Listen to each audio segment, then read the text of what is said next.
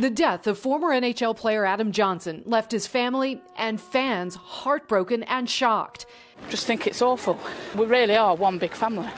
Now police are investigating whether what happened on the ice October 28th was manslaughter. This video showing the moments before Johnson was injured, when the skate of an opposing player cut him in the neck.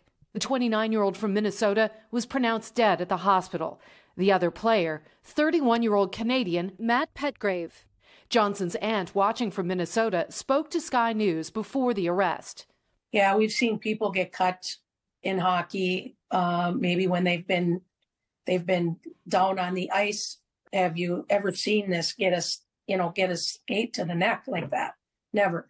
South Yorkshire police say they've been carrying out extensive enquiries to piece together the events which led to the loss of Adam and consulted highly specialized experts in their field. The person arrested on suspicion of manslaughter has been released on bail this morning, police saying the investigation continues.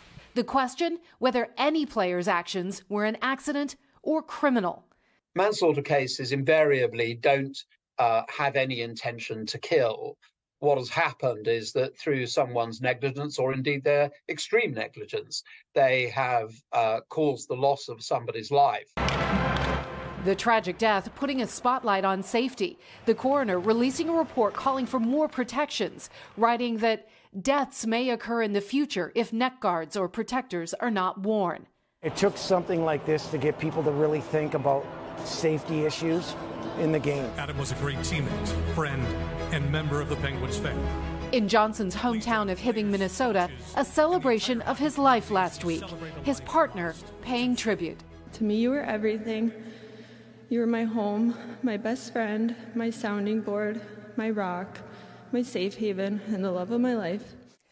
We were unable to reach Matt Petgrave's agent overnight. Johnson's team, the Nottingham Panthers, said his death was a tragic accident. They've now etched his name in the ice at their home arena, and they're playing a memorial game in his honor this Saturday. Guys? All right, Kelly Cobiella. Kelly, thank you.